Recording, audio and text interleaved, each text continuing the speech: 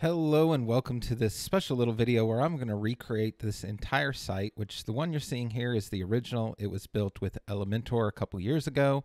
It's having a little bit of trouble when we do updates and stuff, so I just figured the time was good to go ahead and get this rebuilt with GenerateBlocks. So what I have here is my starter site, which is what I start all my projects off with. It already has all my plugins and everything installed and some default settings inside of GeneratePress and GenerateBlocks. So the first thing I usually do is go in here and get the navigation set up. And I found that using the customizer to set up the navigation here is a quick way to add all the pages without having to go to the back end and go to pages, add new one at a time. If you do it here through the customizer, you can get a lot of that stuff set up really quickly and already have those pages set up and ready to go for you. Now this last one is actually going to be a button, so I'm going to give it an additional class here so I can target that later and turn that into a button. Next thing we'll do here is drop in the fonts. In this website, we're only going to be using one font across the entire website, which is DM Sans. The original website actually has a different font on it, but I do have some concerns on the licensing of it, so I've changed this over to a Google font where I knew I would be safe with the licensing. Now I do go through here and make a few little changes to the typography at this point, but you'll see me later in the video. I'll be coming back and doing some refining with that over time. Now the next part is all the global colors. So inside of my starter site, I have a system of global colors already set up. Off screen here, I'm pulling up the old site and grabbing some of the colors. You might see my mouse disappear for a while, and that's when I'm just in my other window grabbing some things. So I have all these default colors set up. There's things like the body colors, section colors, text colors, link colors, button colors, hover colors, all kinds of things. So I set up a lot of these by default, and I found that having this generic palette works in most cases. A lot of times I don't end up using all of these colors, and sometimes I have to add a few more, but for the most part, this will get me through most simple projects. Now here for the text color, I wanted to find something that was a little bit less saturated and something closer to black. So I did jump there into XD so I could use the color picker and try to find the right colors. Now this is a website, this tint and shade generator that I use all the time. You'll see me come back to this a few times throughout the website. What's nice about it is it will give you tints and shades of a certain color. So if you kind of want to stay inside that family but get something lighter or darker, it's a really quick and easy way to do that.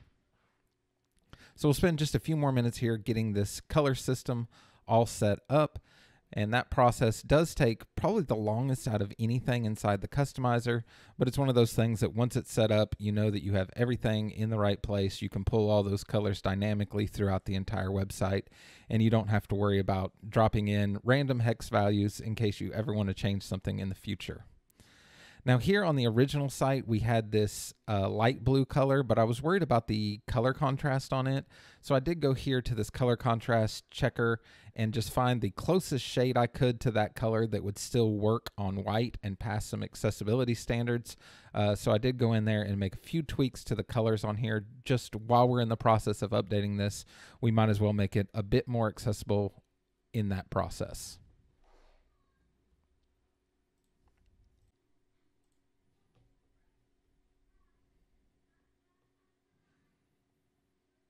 Watching this back now, I realized that I did make a few changes to the color palette later on. I had grabbed some of these hex values incorrectly, so you will see me jump back into this later on as I adjust some of these colors.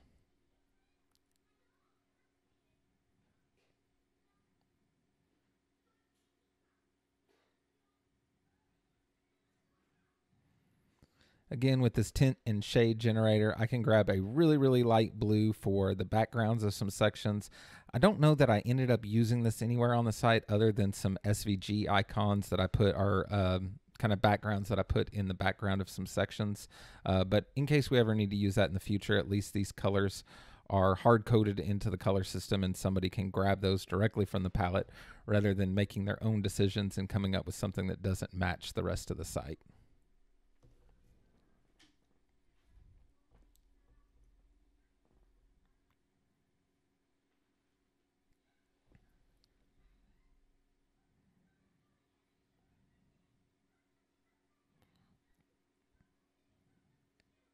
Now, thankfully, with this site, I'm pretty familiar with the way everything was laid out, so I didn't have to do a lot of jumping back and forth to figure out the colors, since I already kind of knew how that color system was being used within this site.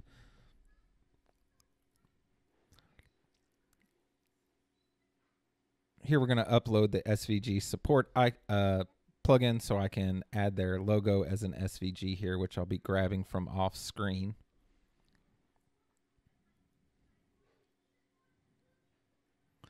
I was able to download the entire media library off the old site, and I actually started completely from scratch rather than cloning the existing site. I just didn't want to worry about any leftovers inside the database from the old Elementor install. See here, I sized up this logo kind of just by eyeball on the desktop, but later we're going to have to go in here and write some media queries because that logo is so wide it didn't work really well inside of the mobile layout.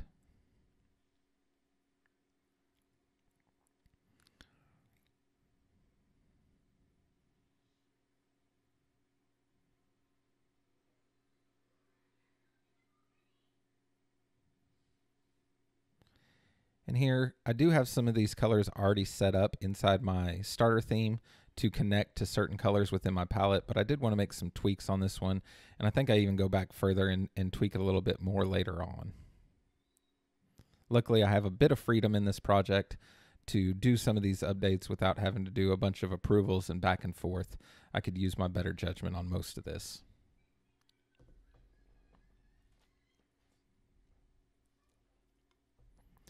And now we're going to start writing the CSS for the button that goes inside the free quote item inside that menu. I do have this saved somewhere, so I can just copy and paste that starter bit of CSS in there and then go out and make some changes.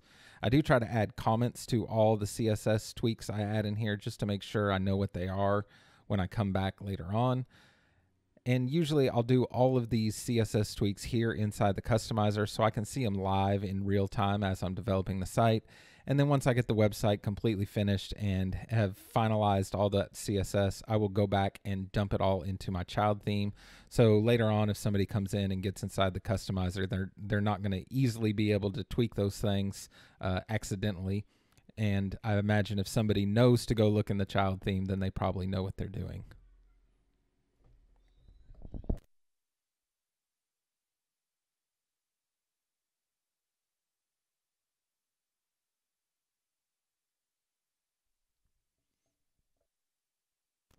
And of course, we need to create a hover state for this button. I think I did have a little bit of trouble here getting the text to go the right color on hover, and I might have had to use an important tag.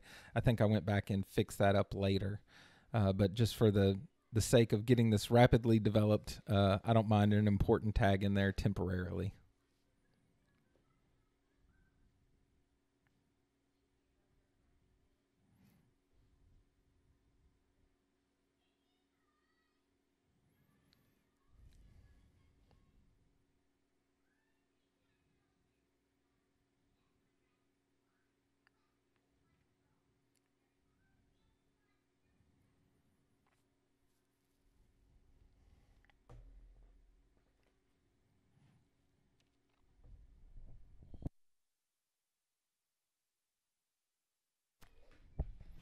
Box shadow is one of those CSS properties I always have trouble remembering exactly how to write out, but I think I got it right on the first try on this one.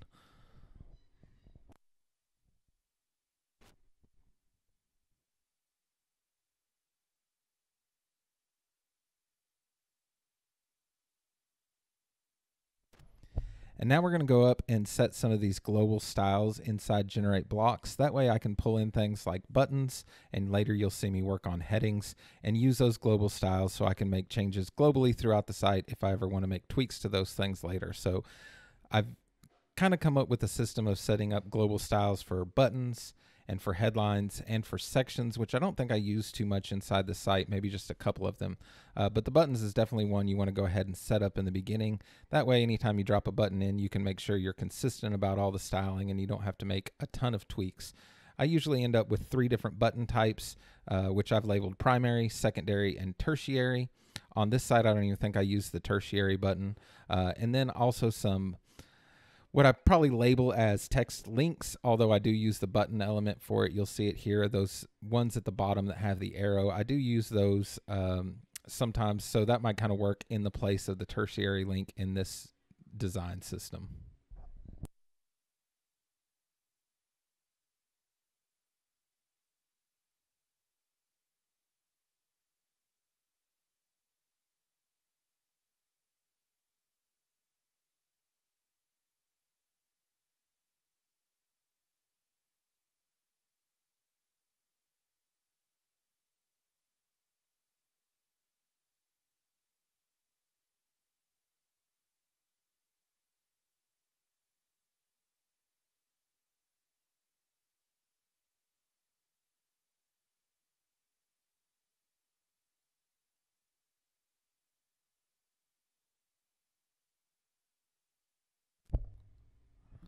We'll go ahead and get the home page set up as the home page of the site and get started building on that as the first page.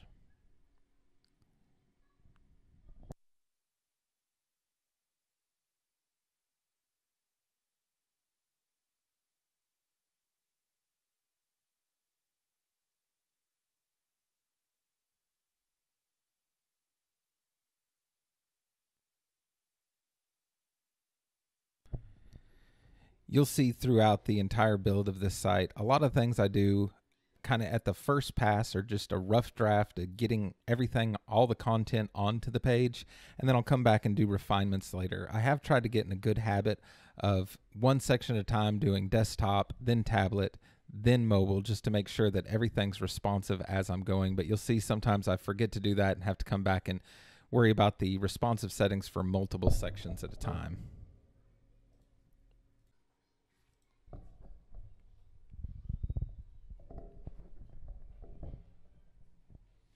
And here you can see me using those global styles for the first time on the buttons, which definitely comes in handy and is a huge time saver.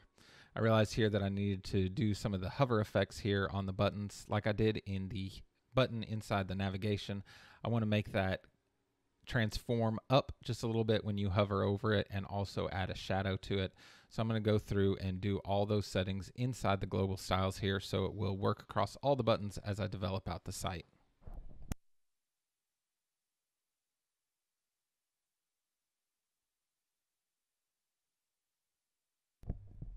Now that button's working perfectly. Here we'll work on some of the responsive settings, which I'll come back and clean up a little bit more later. Typically, I don't like to override any of the typography settings here on an individual element basis. However, a lot of times for the home hero section, I do like to do something different with the H1, so I'm not so worried about that here on this one section. But I will go back and make tweaks to the H1s, H2s, and H3s later on as they pertain to the rest of the site.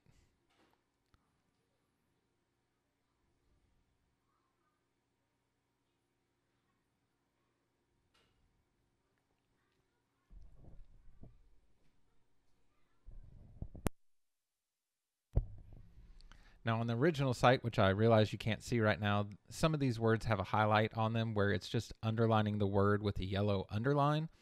And so I'm going to circumvent the highlight system inside of GenerateBlocks here to create that highlight. So we'll just write a little bit of CSS and tap into that highlight system that's already inside of GenerateBlocks.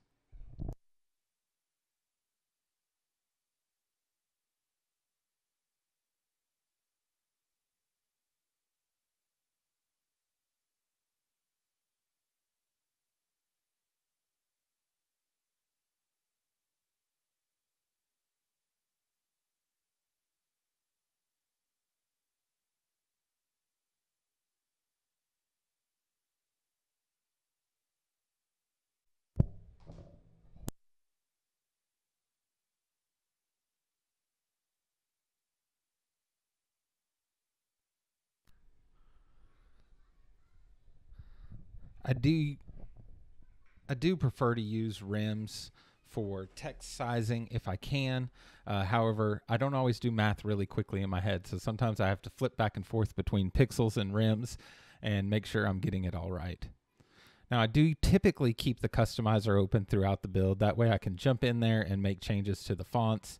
the colors and all that without having to reload it every time. Plus I can see all the responsive previews nice inside the customizer.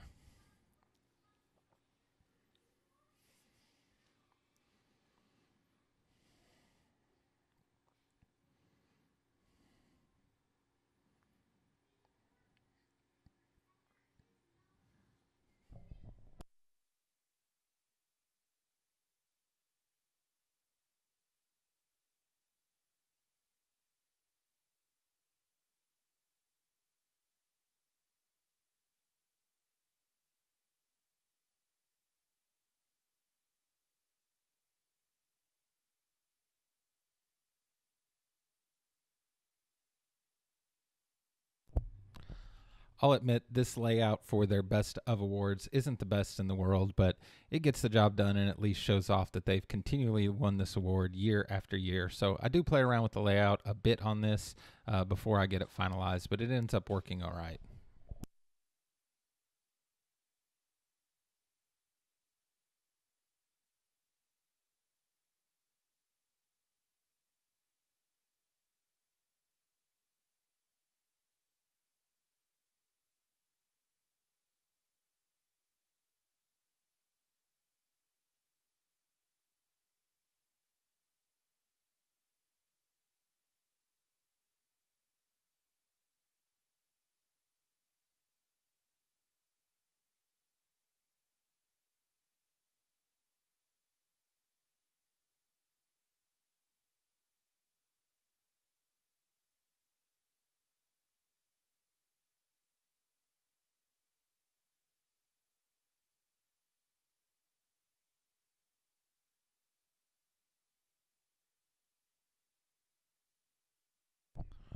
When I was uploading these pictures, I finally remembered to add some alt text to it. So I went back here thinking I could add it in the media library, but since I'd already placed them on the page, I'll have to go do it on that individual page too. But at least if I reuse them on the site, it will be in there the next time I import it into a page.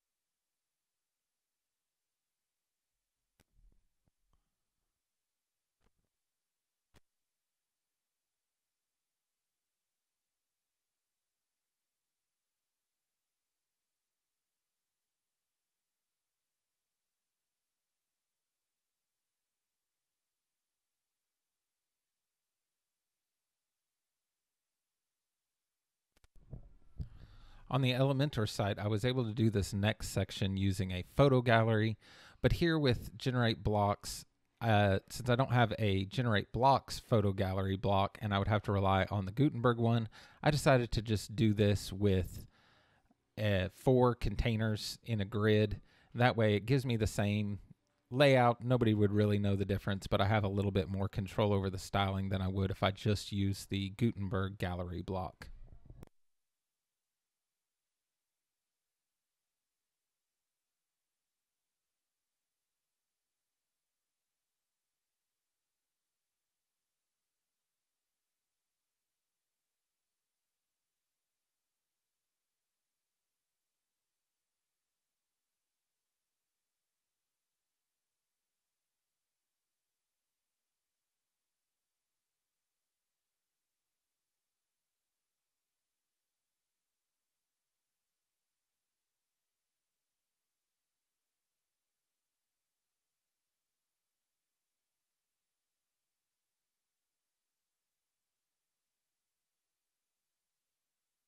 Of course, we're going to have to make some changes to the height here. I wish I had done this when I made the first grid inside the container, so I wouldn't have had to do it 4 times, but I seem to never learn that.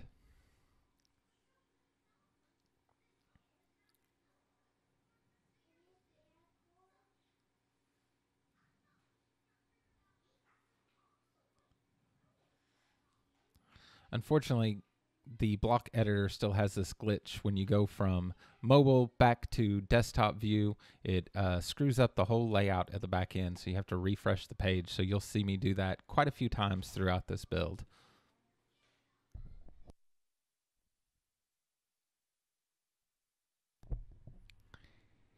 Here I was just copying and pasting this pre-heading, but what I remembered later was that I have a global style set up for this, and I'll go back and set this up as a global style later so I can reuse it throughout the site with consistency.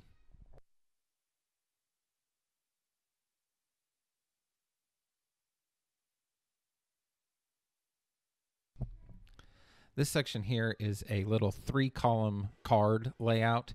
And what I typically like to do is get one of the cards completely built out just the way I need it, and then duplicate it for all the other instances I need so I don't have to go back and make tweaks throughout all 3 of them. So here I'll get most of that styling done on the first one before I start duplicating, but I do have to go back and make a few tweaks later on.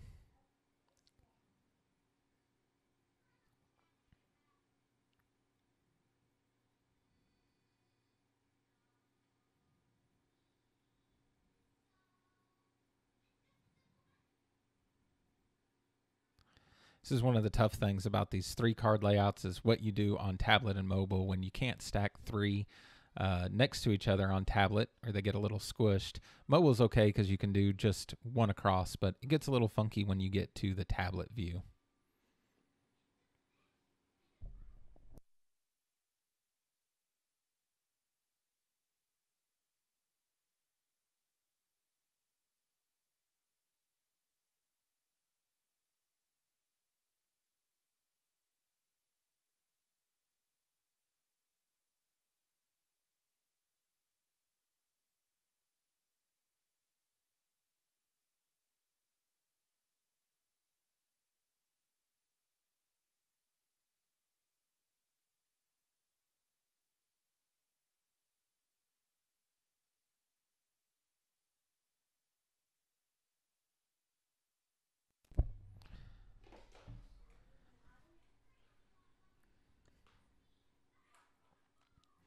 You don't know it, but right now, the fact that those 3 columns don't line up perfectly, that the last one is a line longer than the others, is absolutely driving me crazy. And I'll come back and fix that later with a few adjustments to the text. At least it will look right on desktop.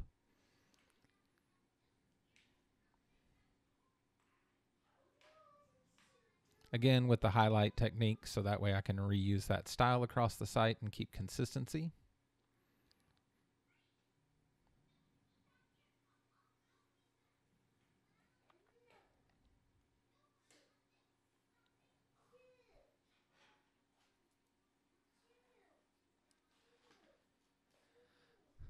The original design here has an image on the left-hand side, and I've styled the image to kind of look like a Polaroid. A lot of our community that this pool company serves is an older generation, and we talk a lot about the pool creating memories for your family. So I thought the idea of making this image look like a Polaroid image played well with that messaging on the site.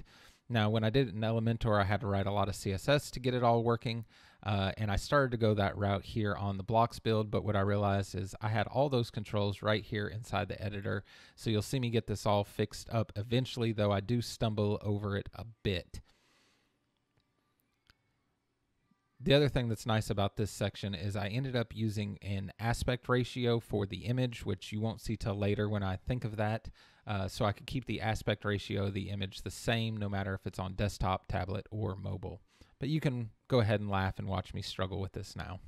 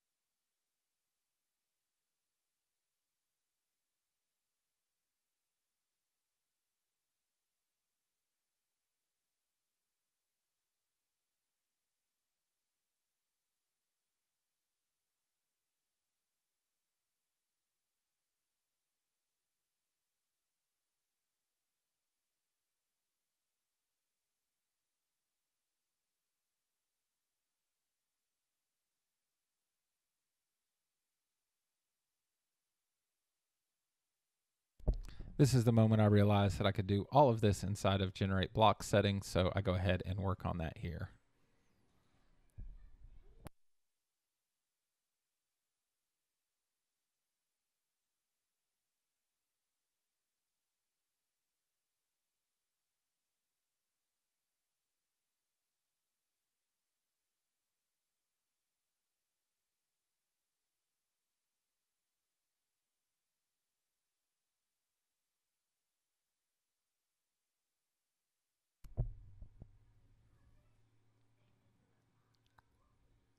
Obviously, that height's not going to work well for my Polaroid. Luckily, later with the aspect ratio, I'm able to fix this problem.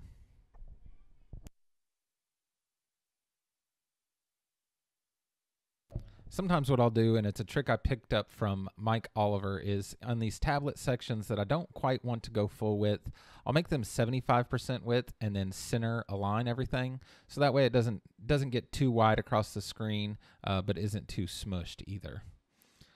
Obviously, in this mobile preview, my H2 heading is a little bit too big, so I will have to go back and work on some of that typography later.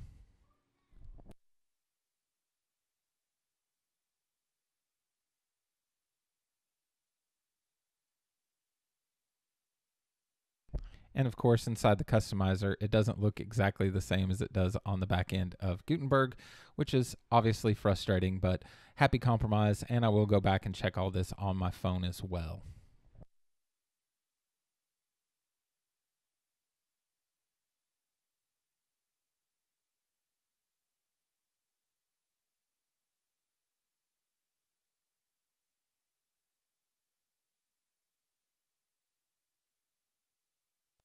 I already have these aspect ratios baked into my child theme, so I'm able to just grab those from here. I'm just going to grab the CSS actually and manipulate it a little bit because the aspect ratio I'm going for on this isn't exactly one that I already have built in. But what's nice about this is now I know it can stay consistent across all the different views, and that was a much better solution.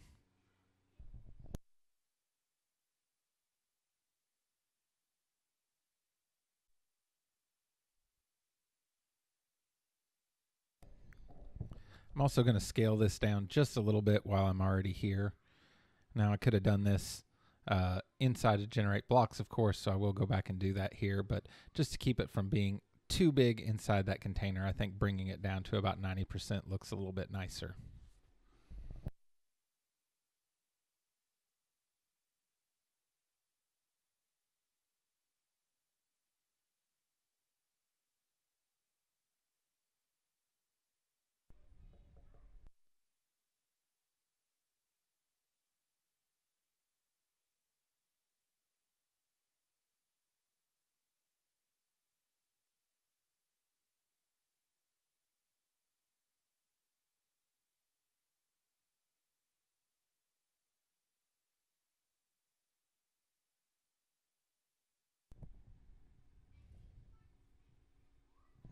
I do have some max width classes set up inside my starter site, which comes in handy sometimes. On this actual section, I think I was able to just bring that container width in and fix that, but you will see me later use that max width and margin auto on some sections so I can bring in the width of text and it not span the rest of the section.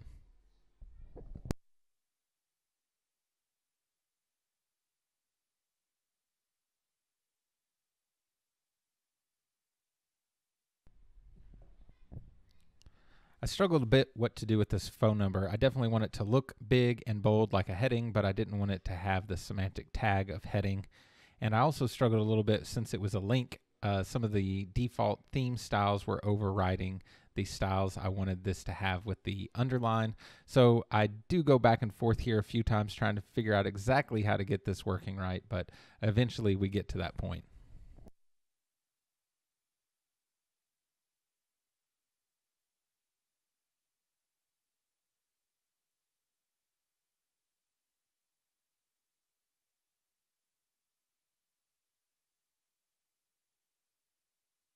When the phone number is not linked, it's working fine, but when it's linked, I'm not getting the yellow underline. And it hasn't dawned on me exactly why that is yet, but here in a second, you'll see me figure it out.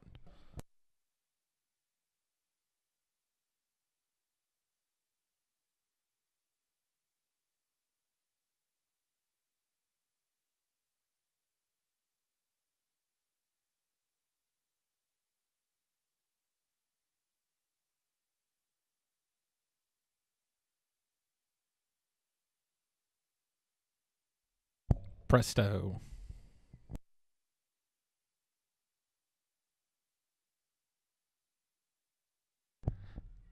I actually took this picture for the client one day. I was just driving by the outside of their building and noticed the American flag out in front of it waving, and it actually covered up the tenant next to their building quite nicely, so you can't see the other tenant's sign very well. So I've used this picture throughout the site in a few different places. They didn't have much photography of their location, so this did a good job for them, just having something that shows where they are. They are located on a really busy road, so if people have drove by it before, they would recognize it.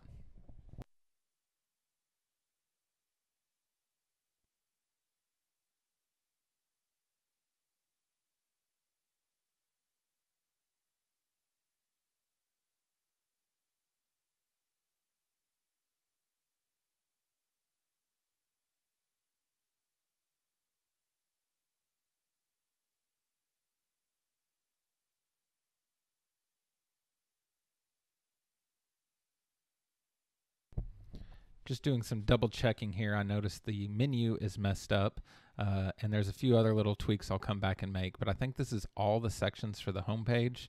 So just cleaning up a little bit of this before we move on to some of the interior pages.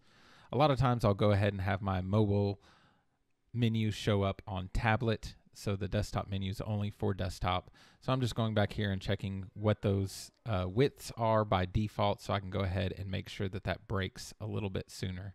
Now you can see my logo is a little bit too wide, and I need it just a tad bit smaller to fit nicely inside of mobile. So I thought I was just going to compromise and leave it small on desktop there, but later I'll go back and write a media query so it can be a little bit bigger on desktop, but still fit next to the mobile menu on mobile. Now I tend to use this off canvas setting inside of GeneratePress, which I really like. So we'll go ahead and do some tweaks on that while we're here, but I don't think a whole lot's going to need to be done to give them a functional, nice menu. Next, we'll go ahead and tackle the footer. So in here, I'll use the footer element inside of GeneratePress GenerateBlocks, and create this footer. I do actually have a section that goes above the footer here, which is kind of a testimonial type section that I want to display on every page of the website. So I'm going to go ahead and just put that inside the footer, and I'll mark it as a section and then the actual footer as a footer tag here in a minute when I go back and do that. But I do, since this section is going to show up on every page of the site, I might as well just drop it into the footer and make it all one piece, which makes that nice and easy.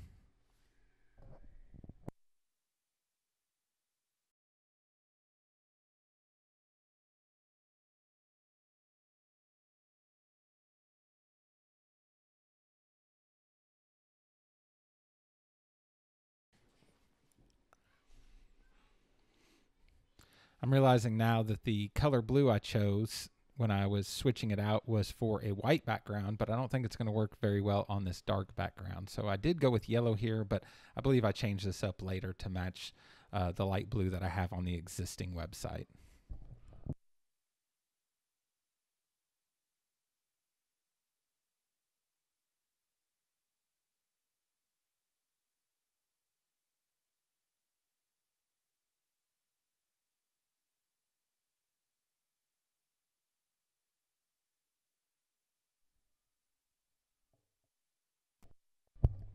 And now we'll get to the actual footer portion of this, which I'll need to set up. This footer is really, really simple. It doesn't even have a menu, just a call to action and some contact information. So this one doesn't take long to set up.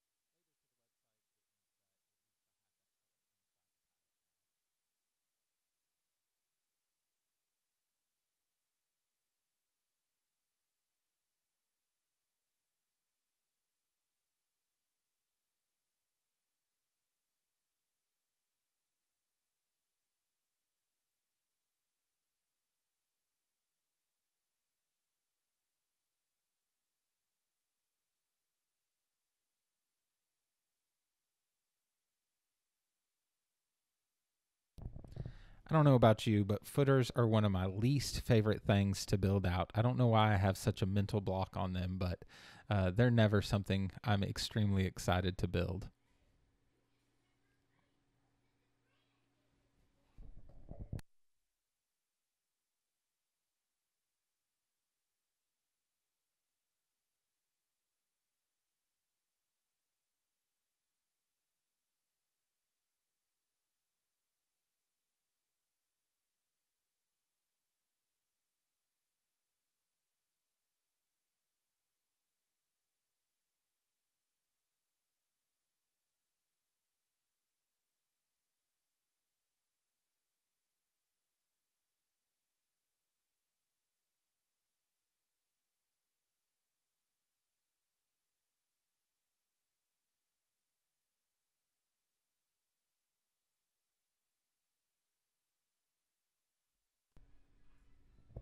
Look, I did get another use out of that light blue color. I'm glad I added it to the global styles so I didn't have to go hunt it down again.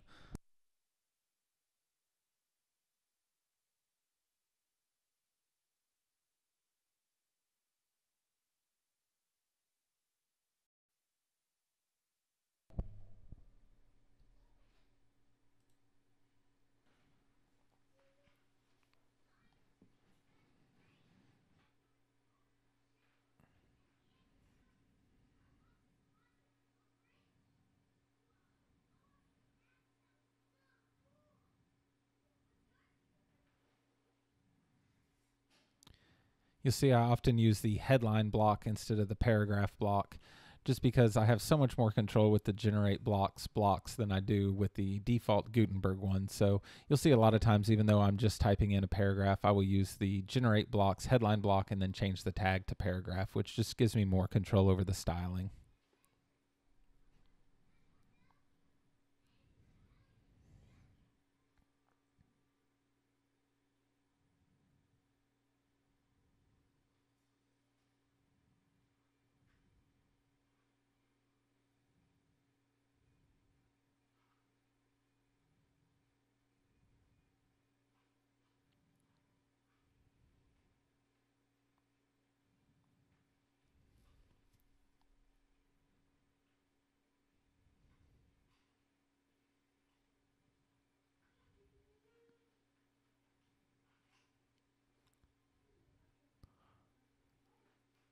Of course, the image block inside of Gutenberg has a lot to be desired too, so I decided to just give it a class, and then I'll go in here and write some quick CSS to make sure that the max width is no more than 100% of the container that it's in. It's a simple fix.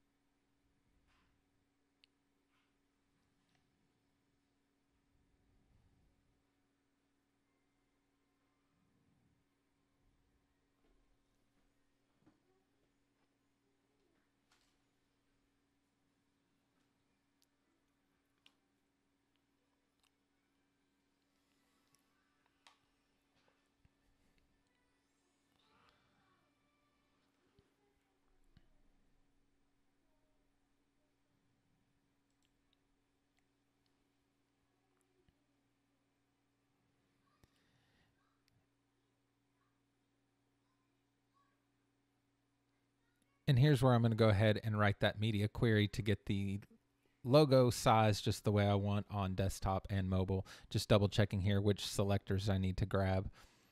Though I've gotten a lot more comfortable with CSS, I still have to double check myself quite regularly and make sure I'm not making a foul of things.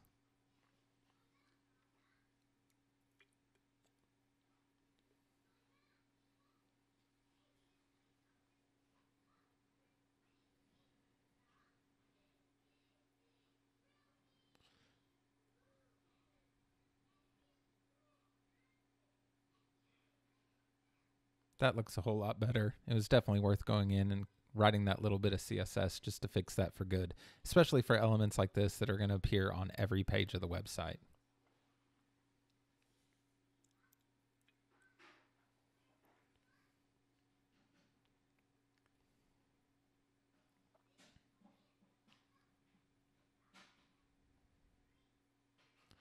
I try to start out with a good system for typography, but a lot of times I find that I just need to go back and make tweaks kind of by eye just to see exactly what I need.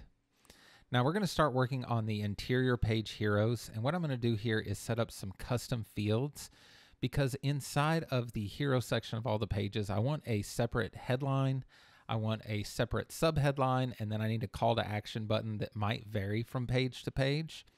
And instead of just creating a section on each one of the pages and putting in the content statically, I like to do the design as dynamic as possible. This means that later on I can go back and make changes to the page hero that will apply to the entire website instead of one page at a time and having to go back and make changes on each one of those instances. So here I'm just setting up a few custom fields for the page hero, and then we're going to create a GeneratePress element for the page hero, which you'll see in a second. I'm just going ahead and filling in this text that I'll need for the about page custom fields. So when we go create that element, I have everything already there and in place.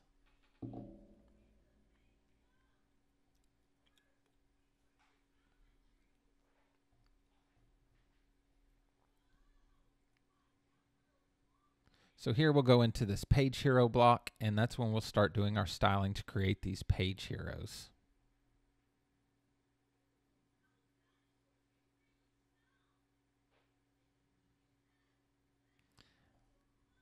So for the headline, we'll use the post meta, and we'll grab this custom field that we made and drop that in there.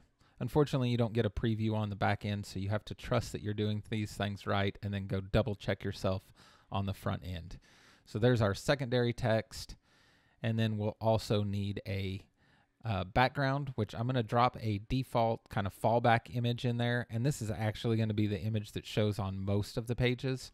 However, I do set this up dynamically so you can use the featured image in here, which I do on a couple of the pages that I don't want this same background on. But at least by default, it will have this pool image, which is used throughout the site.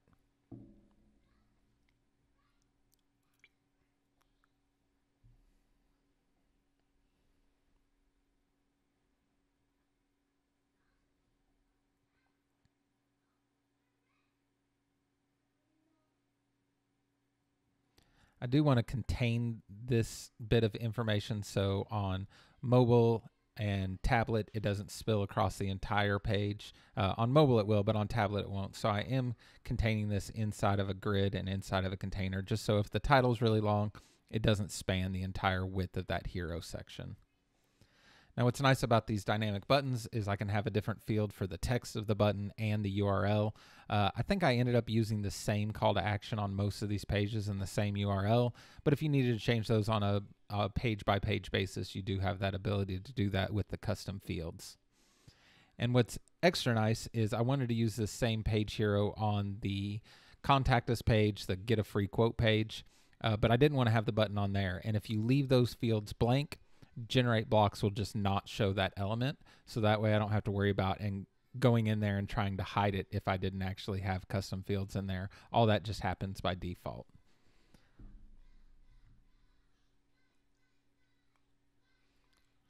So now you can see that page hero is showing up on all the pages. It just doesn't have any of the custom fields filled out yet. So I'm going to go ahead and start adding all that information into the custom fields for all the pages. So I'll have all the hero sections done before I go in and start creating all the page content.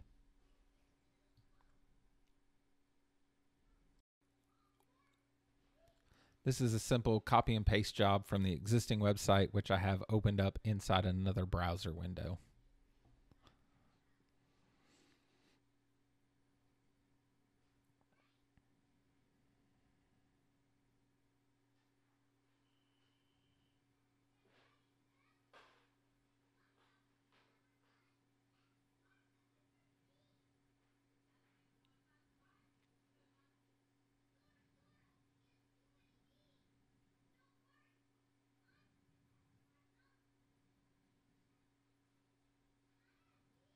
So now you can see the custom fields are working.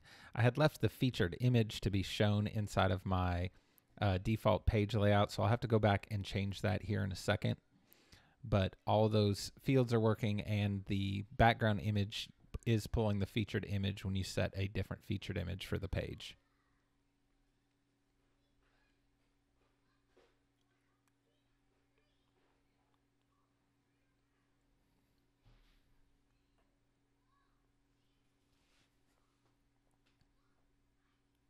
See, on this one, I left the button blank, so the button doesn't even show up on the page, which is exactly what I wanted. No use calling them to the page that they're already on. Now here we'll make sure that it's not going to display the featured image in the actual page, so when we refresh that, you'll see it goes away now. The elements inside GeneratePress are really, really powerful, but it does take a while to wrap your brain around them.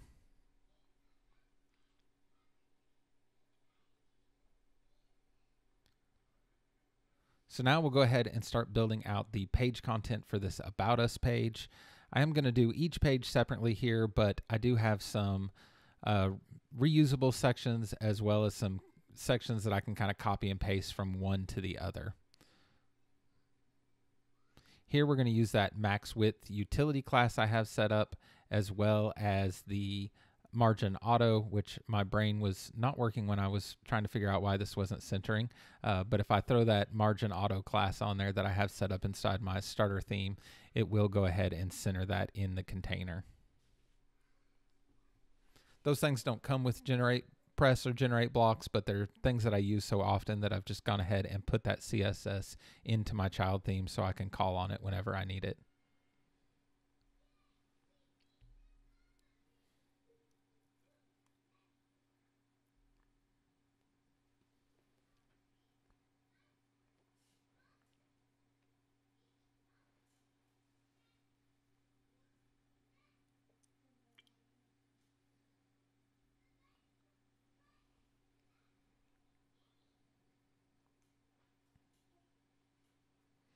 Glad I went ahead and put in all that alt text there, because now it's already coming in.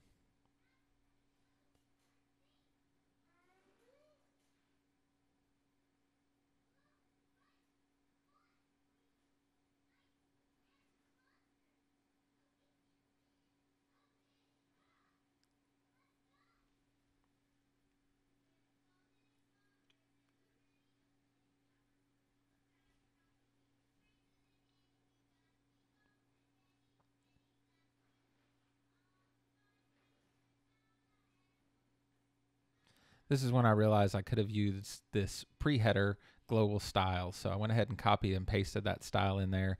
Now it's saved to this global style, and I can use it throughout the site with consistency like I should have been doing on the home page.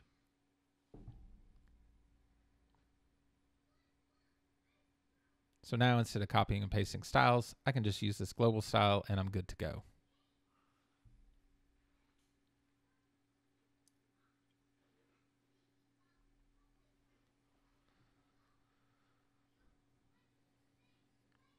Again, we'll use the max width and the margin auto here.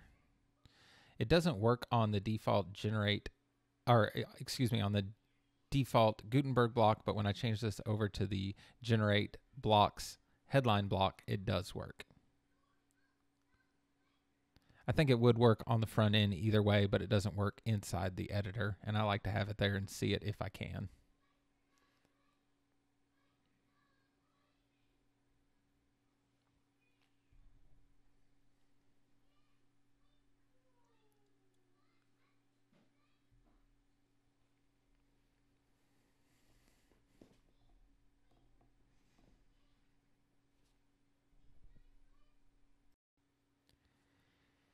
Here we're just going to set up these cards. I did have some icons that I was using from Font Awesome on the original site, but since Font Awesome is such a huge library, I didn't want to bring that in on the new site just to improve performance. So I'll show you a place where I get some of these SVG icons that are really easy to just copy and paste the code straight into GenerateBlocks and have your icons in there. The set is a little bit more limited. They're bootstrap icons, but I was able to find some that match close enough for this design. I wasn't too worried about it. I could always go back and make some custom icons for this, but the budget really wasn't there for something like that on this kind of project.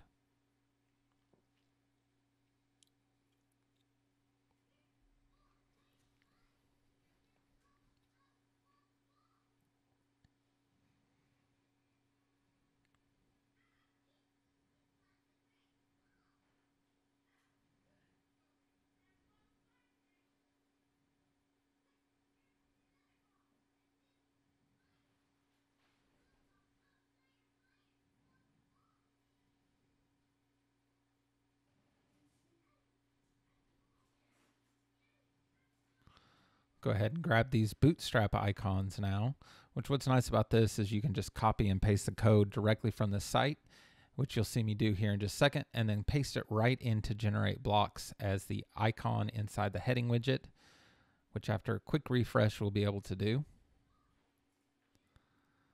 Paste that code right in, you get the icon, place it above, and then set the color, and you're good to go. Now I can copy and paste this style. Could have set up a global style for this, but I think I only have these sections in a couple parts of the website, so it didn't seem worth the extra effort on this. Now finding the exact icon I want was a little bit more of a struggle since this library is more limited. But like I said, I was able to find ones that I think work good enough just to convey the idea of whatever the headline is. And if I ever have a little bit of extra time on my hands, I can go back and rebuild some custom icons for these sections.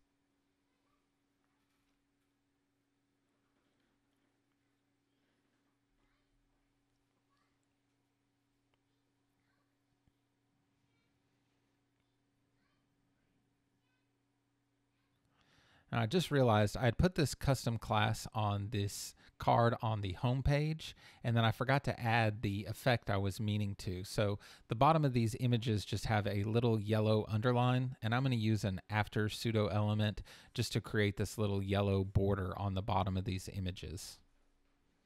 It had just dawned on me, so I apologize for jumping back and forth into different parts of the site, but I knew if I didn't do it right that minute that I wouldn't remember to do it at all. So sometimes you just got to jump over and get those things done.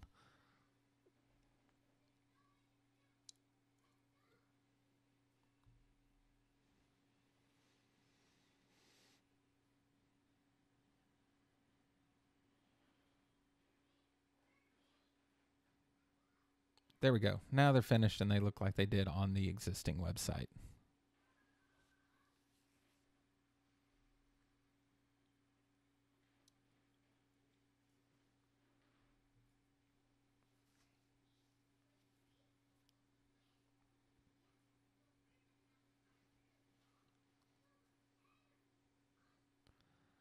Two more sections to go on this about page. One is a little bit of a section about meet the owner. I was hoping to have a picture of the owner, but unfortunately he was never able to supply me with one. So we just had to do a little bit of a different layout, but it works okay for this situation.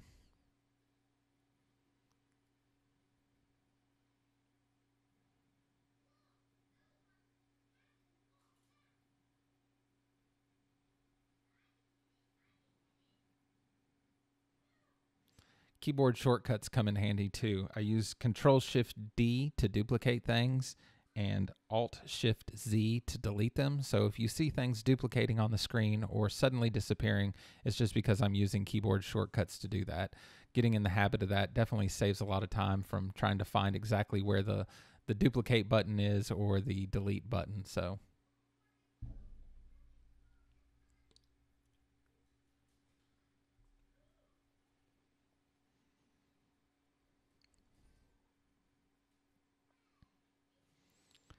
since I wanted to have an image in this section and didn't end up having one, just a little bit of a background image here helps give this a little bit more visual interest since there's no photograph, which you might be expecting in this section.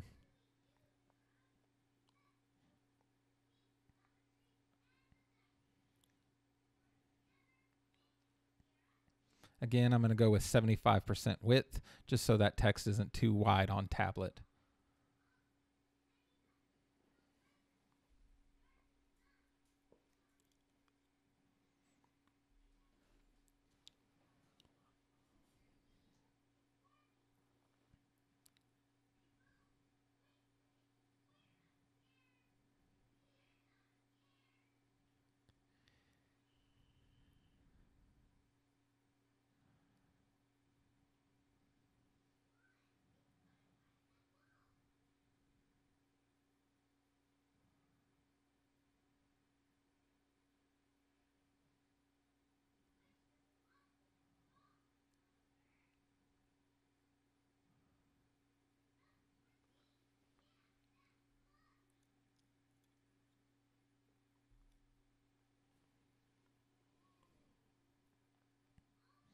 Here I went ahead and used one of the global styles I had set up for my section widths.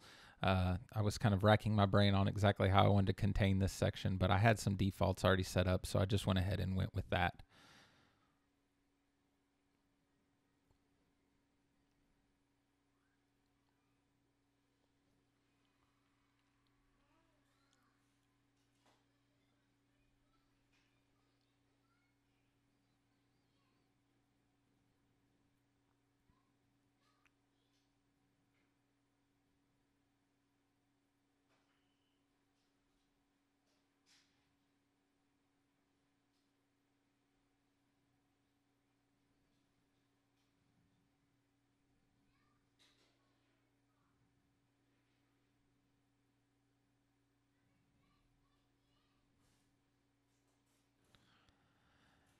Now there's this call to action section on the home page, and it's going to be reused throughout the site. So I ended up just making this a reusable block.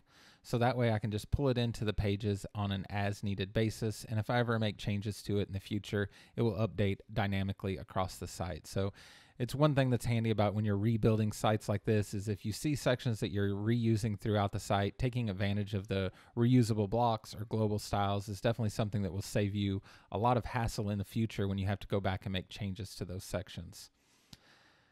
Now here, I got kind of frustrated with the spacing of this section. It didn't look quite right, and I wanted that blue background little pool looking thing to overlap the other sections.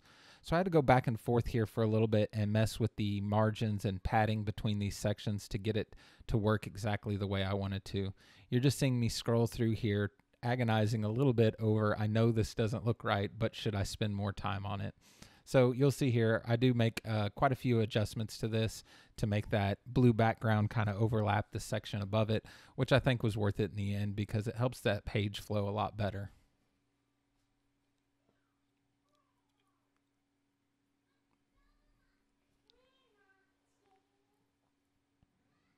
Still not my favorite section in the world, but it does the job.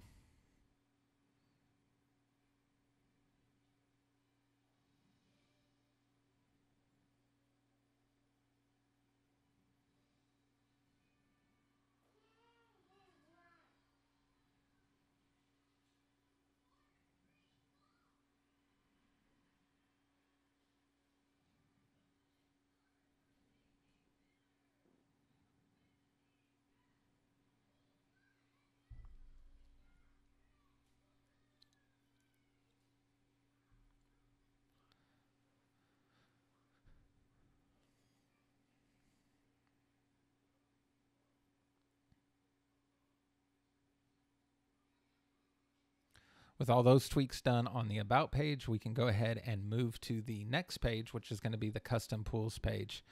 I went ahead and left the About Us page open because I knew I'd be able to copy and paste some sections to give me a head start on some of the layout.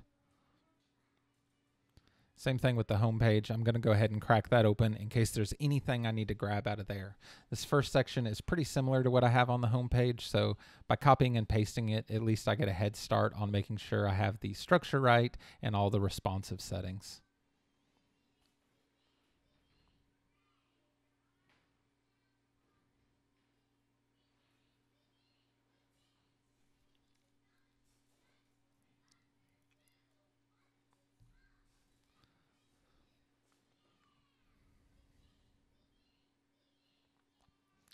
I just realized that image was a stock image we had pulled from somewhere, so I wanted to use one of their actual images instead of something overlooking a big city, knowing that here in flat rural Texas, we don't have any scenes that quite look like that. So no use on using the stock photo when I have hundreds of actual customer supplied photos on this one.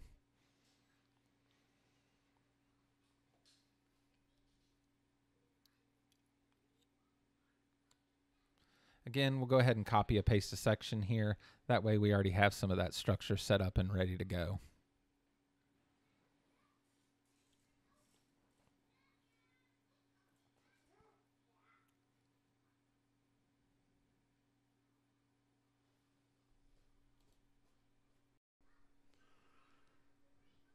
Now it's just a matter of copy and pasting some content, and we'll have to go find some icons again, which is always a fun challenge. So let's see how good my Googling skills are.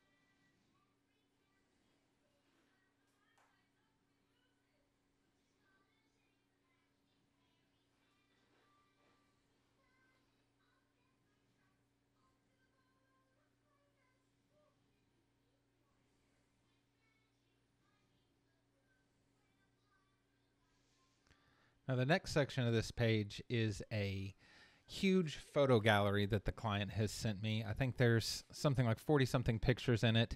So I will just use the default Gutenberg photo gallery in here, which isn't my favorite, but I do have a little plugin, which you'll see me install in a minute, that allows you to open up those gallery images in a lightbox, which definitely helps out with the functionality.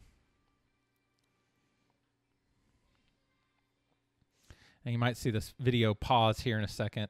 I realized some of these photos were duplicates, and the editor froze trying to upload all these at once. So I had to pause the video and go back and re-upload these without the duplicates in there. So my apologies for that, but I didn't figure you wanted to sit and watch me fix all of my mistakes.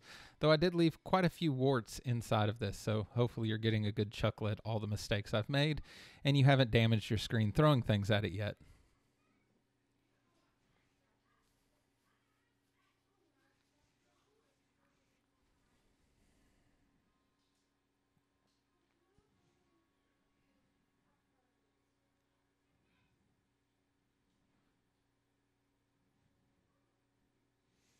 And here we go with that reusable block section at the bottom. I was able to just quickly throw that in there and be good to go.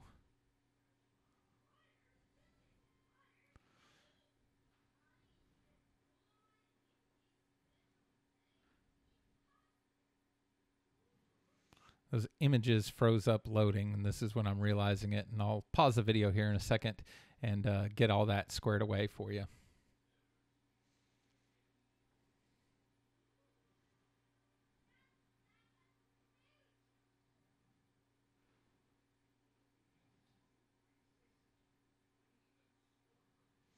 I noticed that you couldn't tell much of a difference between the big headlines, the H1s, and the H2s. So I did go in here and do even some more tweaking on the typography.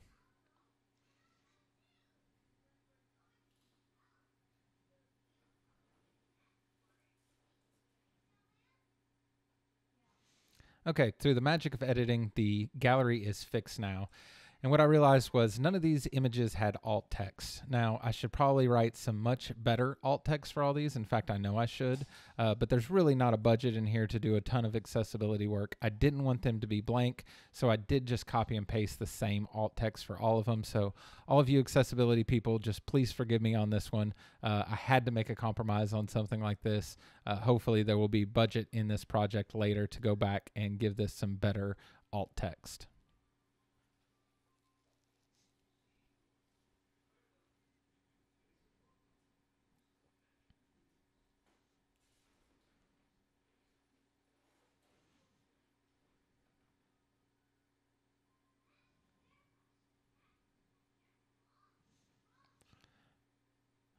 Probably could go back and do a little bit more work on how I want those images, those image gallery to work responsive, but that can be for another day. I'm going here. I have this blog post with all the plugins I've used for blocks, and there's this one for Lightbox for gallery and image block. So I'm gonna go ahead and install that plugin on this website. So at least with the image gallery, if people want to see a bigger view of it, it will pop open in a Lightbox. There's not a whole lot of customization options to it, but it definitely does the trick.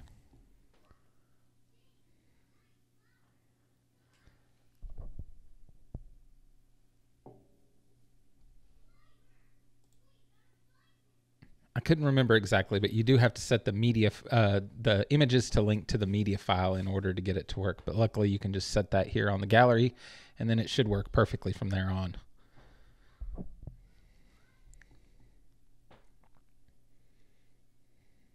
It's simple, but it does the trick.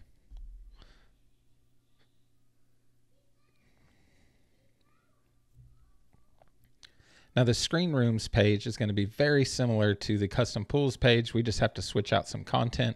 So this should be a pretty quick page to get through, which is nice about kind of planning out doing all these pages in order, because you know what you're going to repeat. And then that way you can make use of your time as best as possible to not have to go back and redo things multiple times.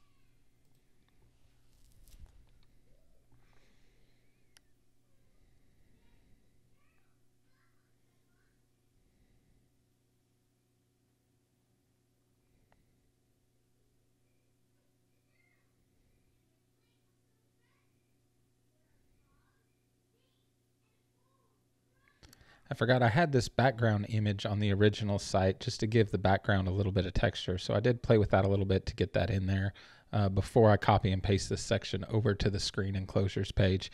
It is nice to copy and paste these things, but you definitely want to have it right before you do it so you don't have to go back and fix your mistakes twice.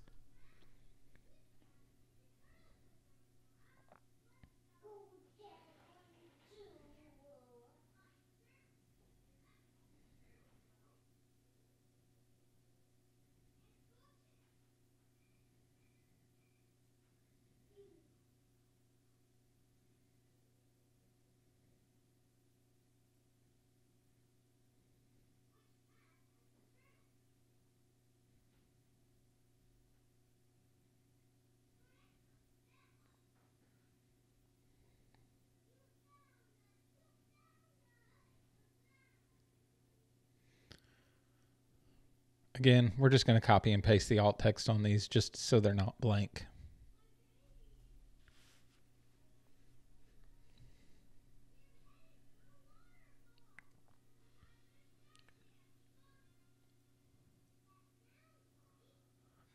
This page is pretty much done after just a couple little sections.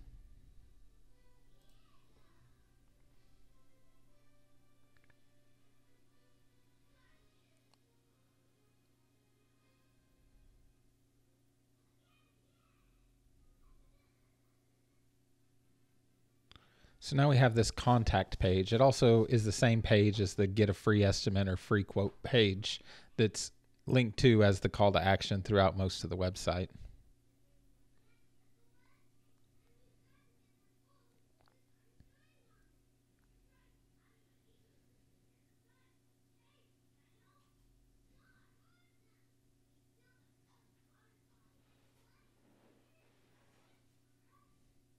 Here on the left, we'll put in all their contact information, and on the right, we're going to have to build out a form. On the original site, I was using an Elementor form, so we'll have to go in here and build out a Fluent Forms form, which is the form builder I use on all my GenerateBlocks websites.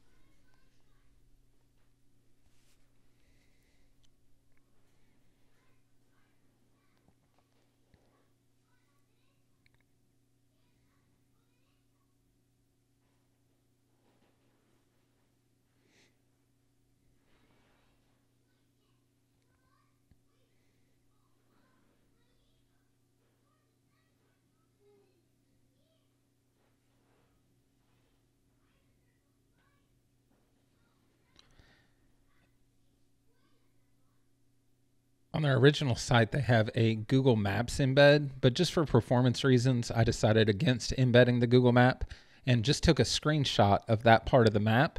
And I'm just going to embed that as an image and link it to their Google My Business listing. So if people click on the map to try to interact with it, at least it will take them over to where they can interact with that map. I guess it's not quite as good from a user experience perspective, but it does save a ton on performance. So I decided to just go ahead and go that route on this one.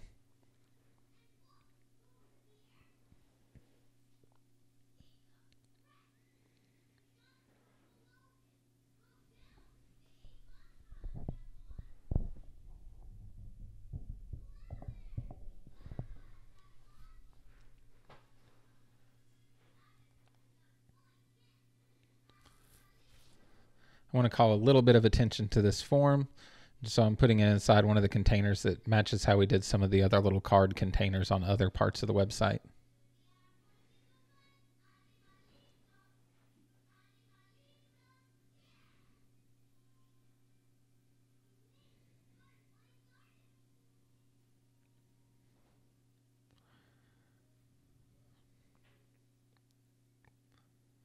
Now we'll have to go in here and create this form. It's a pretty simple little form. I will pause and start the video a couple times in here just because I didn't want to put all my clients' contact information here in this video. So if you see things jump from one part to another here, that's why. Another thing I like about my setup with Fluent Forms and GenerateBlocks and GeneratePress is I have all the default styling for the forms, all the CSS already in my child theme. So these come out looking pretty good straight off the bat. This is actually something that Mike Oliver posted about on his YouTube channel. He's done lots of content on GeneratePress and GenerateBlocks, so if you haven't checked that out, definitely do that. But he posted a bunch of his CSS that he uses for forms, so I took that and adapted it for my own. So I still have to do, you'll see, I have to go in there and customize it a little bit to match exactly with this customer's branding, but for the most part, the form comes out in pretty good shape just as it is.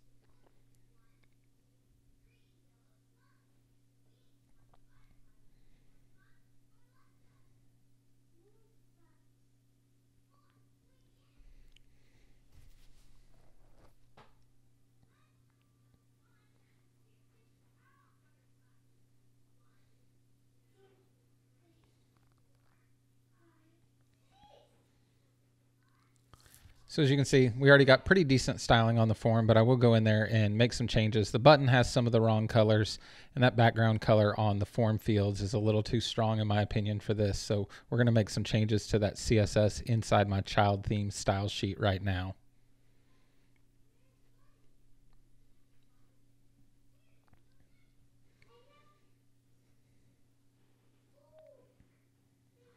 Remembering all these CSS variables for your colors inside of GenerateBlocks is very handy, or inside of GeneratePress, excuse me. And one thing is setting up that default color palette that I use on every site. All of those have the same variable name, so I'm able to kind of memorize what some of those codes are and easily be able to put them in without having to look them up. Not all the time, but a lot of times, and it helps just because I have a set of default colors that I'm using on every site.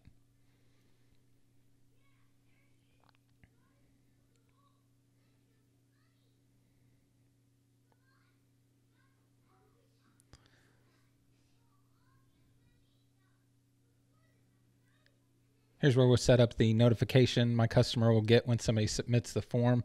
This is where I'm going to drop out some of this information here in a second, just so it's not all made completely publicly available.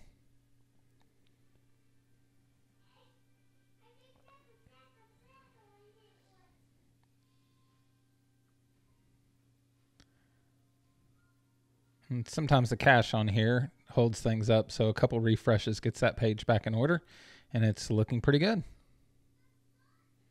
While we were off screen, I did test the form as well to make sure that the submissions were coming through fine. Everything seems to be working in good order. So at this point, I'm just doing a kind of final walkthrough on all the mobile responsive designs in here just to make sure I didn't miss anything. Here you can see there's a little bit too much space in between these sections. So I'll go in here and do a few extra little tweaks on things I might have missed when I was just first starting these pages that, you know, might have been cleaned up later in my design process. So we'll go through all the pages one by one, desktop, tablet, and mobile, and make a few of these tweaks just to make sure everything is nice and consistent across the site. So the next few minutes would just be me doing that, going through all these pages and looking for inconsistencies or ways I can improve the design before we get into our pre-launch phase.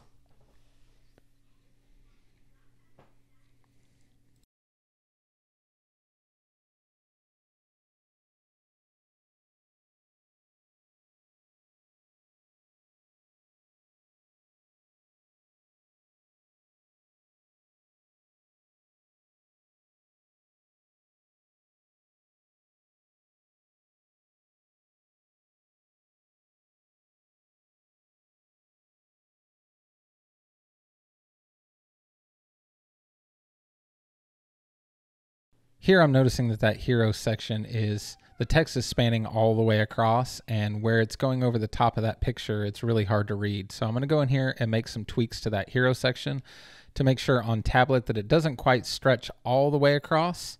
That helped, but we still have a little bit of the image is not perfectly faded in the background, so I'm going to add just a slight gradient overlay to this hero section just so we can better control how that top part fades out. And you'll see here it looks quite a bit better. It's a whole lot easier to read now, and I'm just double checking some of the other pages to make sure those background images look good as well.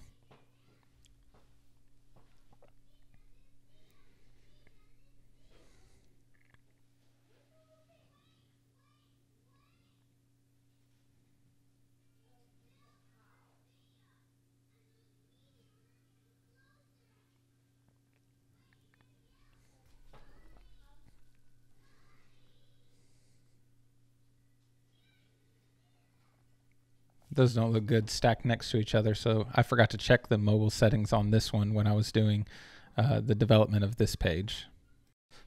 Here we'll do that same trick, making it 75% the width, which looks pretty nice on tablet.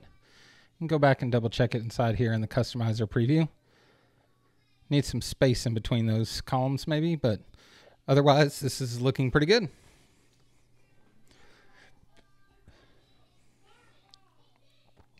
One thing I forgot is this customer has one blog post that was posted many, many years ago. So I am going to have to go ahead and import this blog post in, as well as create the single post template for the blog. So just pasting this blog information in here is pretty simple. You might have noticed I put that under the category general. I go ahead and in my starter site, I changed the uncategorized category to general inside of my starter site, so I never have any posts that default to uncategorized. At least general sounds a little bit better. So this is when we're doing the single blog post template. So this is going to be a pretty simple little thing. It's going to look very similar to the other pages on the site. I'm going to do a slightly different call to action section in the sidebar here just to get them to try to request a quote. But other than that, this is pretty much all default information like we did on the rest of the site.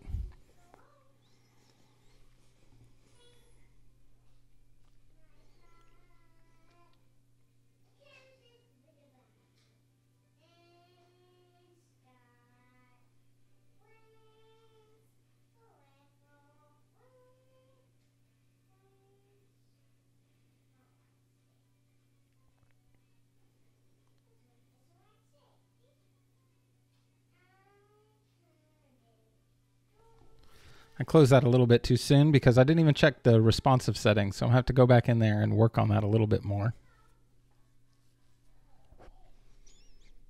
Again, I'm going to put that headline just inside of a little bit of a container so it doesn't get too wide. I could do that with CSS too, but the container is something I'm just used to doing.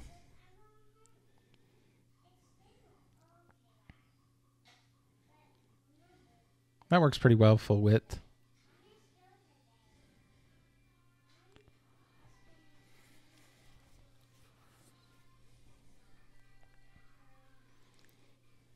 We'll add a little texture behind that call to action section just to make it match the rest of the site since we've used this image in so many places.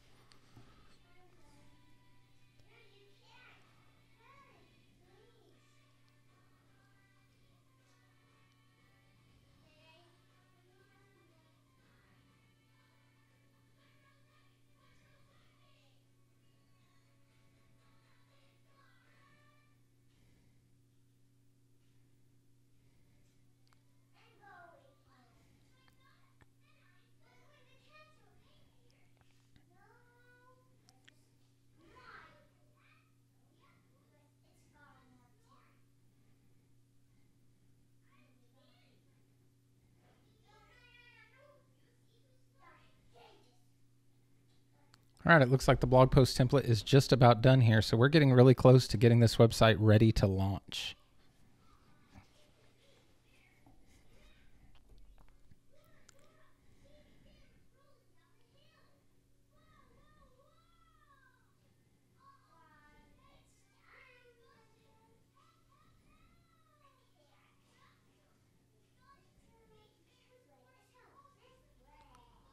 So one thing we need to go in here and do is add a button to that blog post. Since I don't have a blog feed anywhere on this website, there was a button here just on the home page under this section that linked people over to that blog post. So that's something I left out of the initial design because I didn't have that blog post ready, but I need to remember to go back and get this inside here. So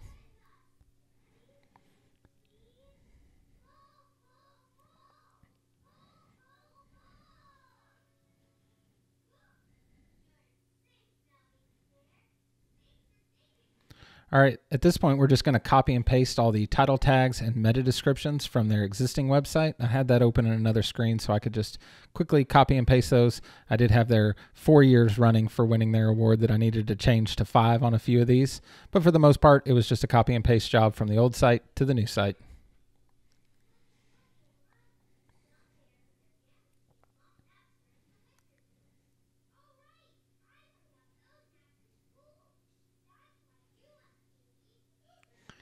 And I didn't run this through the setup wizard through SEOPress. Not doing anything fancy as far as the SEO here. They already rank #1 for just about all the things they would want to be found for here locally. So as long as we got the basic information in there, everything should be fine on this site.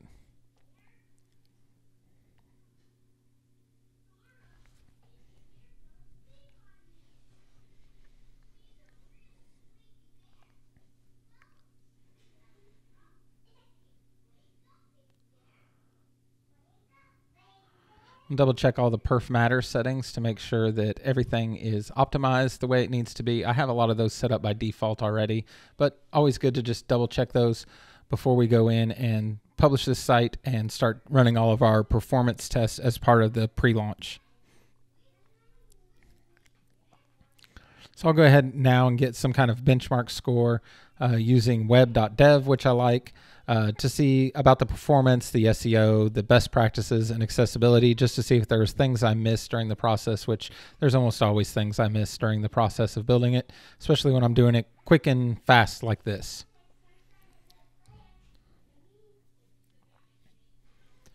So there's some issues on my server not responding quickly, but I did have this on a development server, so I'm not too concerned with that. But I think those things will work themselves out once I clear the cache on here and get everything set up correctly for this application.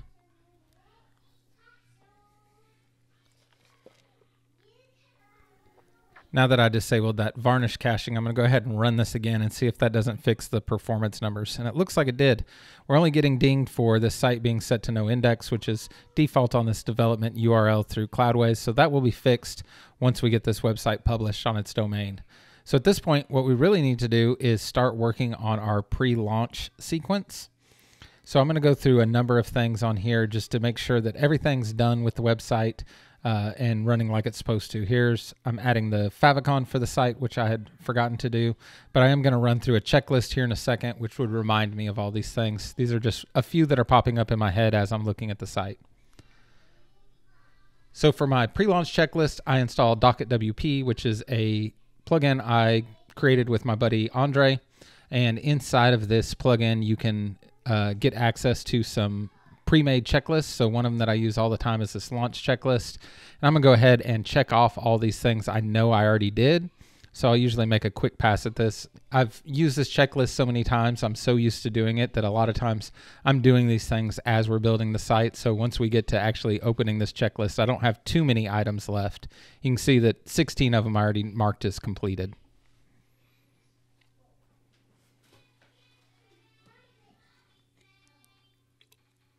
So we'll set a default open graph image. I think just an image of a swimming pool would do fine. If this gets shared on Facebook, people will know what it is pretty quickly if there's a picture of a pretty pool. So I'm just going to go through here and try to find a good looking picture of a pool for them to use for the social share image.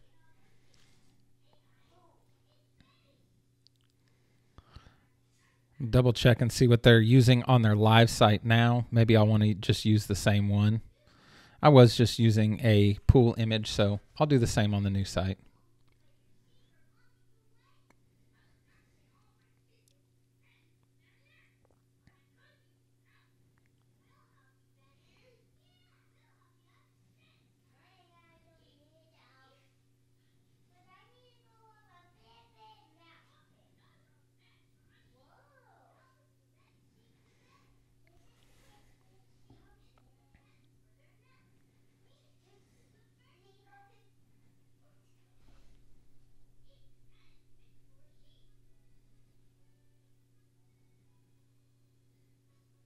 All right, we'll check and make sure the robots.txt file is there.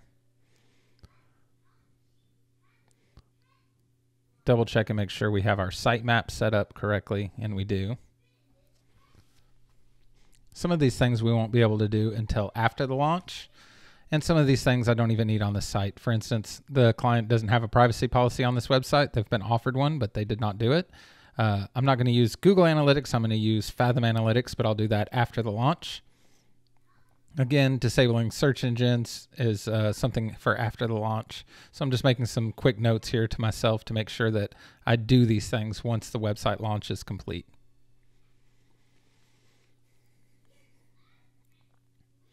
I'm pretty sure web.dev would have flagged me if the site wasn't mobile friendly, but it never hurts to try it again just to make sure that all these tests come back passing.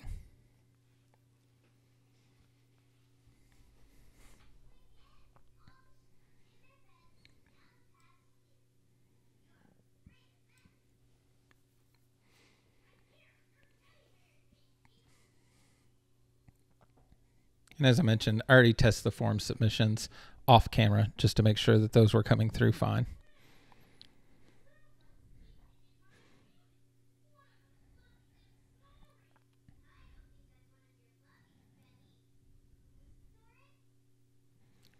So at this point, I'm going to log back into my server here and get this website launched. So I took off the existing website off of their server, and now I'm going to add this development site as the primary domain for their website. So here in just a second, that will be live. We'll refresh this here, and there's the brand new Built with Blocks website ready to go.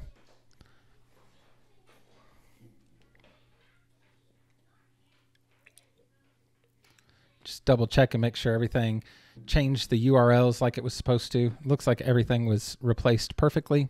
Should be good to go. We'll turn those varnish caching settings back on this application now so I can take advantage of the server-side caching.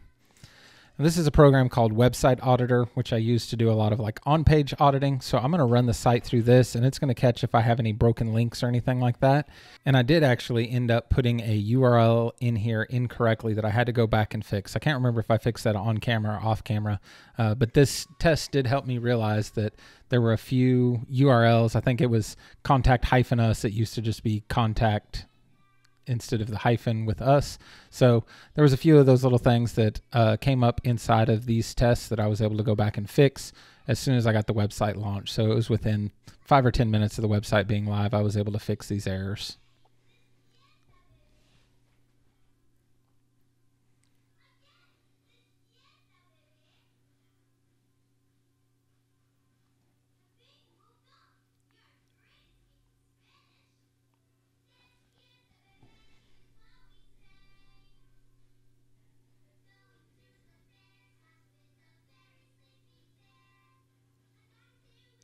And it was those custom fields I had put in there. I had hard-coded in contact, but the URL is actually contact-us. So I'm going to open up all those and double check that they're right in all of them.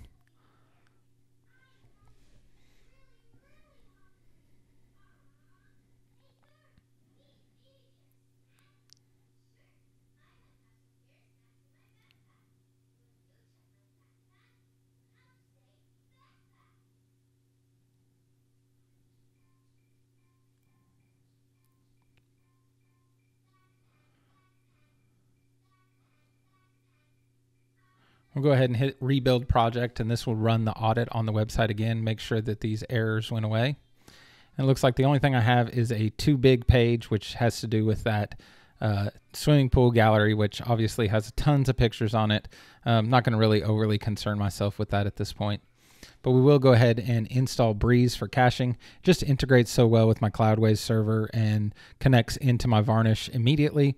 So I just use that on most cases, even though I'm not doing a whole lot with the Breeze plugin. It is nice to be able to clear things out locally. Now that the website's live, I'll go ahead and run a test on web.dev again and see if we come up with any errors this time. And we're getting almost hundreds across the board. Most time I would freak out about that 99 and try to get it to 100 too, but I think we're doing pretty good on this site to get those scores.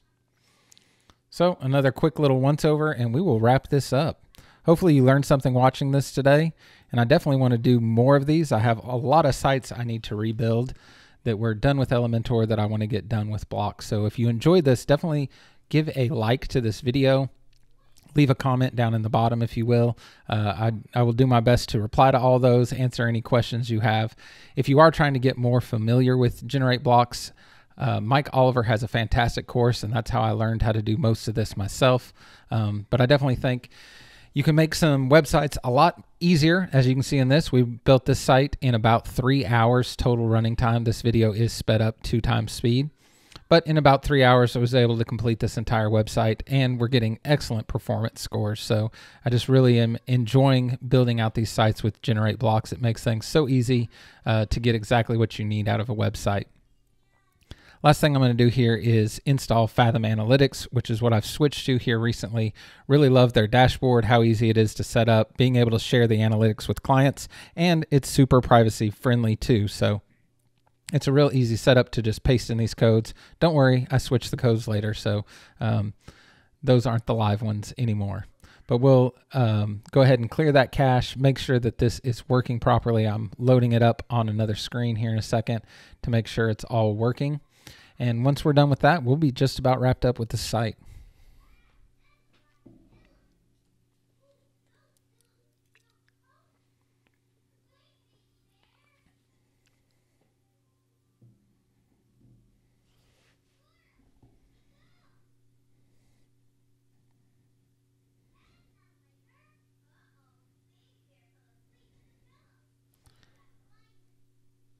I do use Blog Vault for managing all my websites.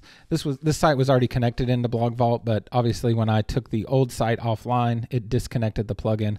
So I do have to go in here and reconnect this. And I'm going to do that by just downloading the plugin. They have an automatic installer, but sometimes it can be kind of finicky when you're replacing an old site. So I'll just download the plugin here and install it into my website.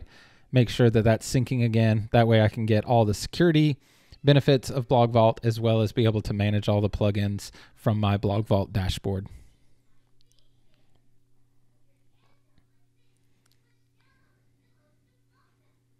Might as well run a page speed insights test on here if I can copy the right URL.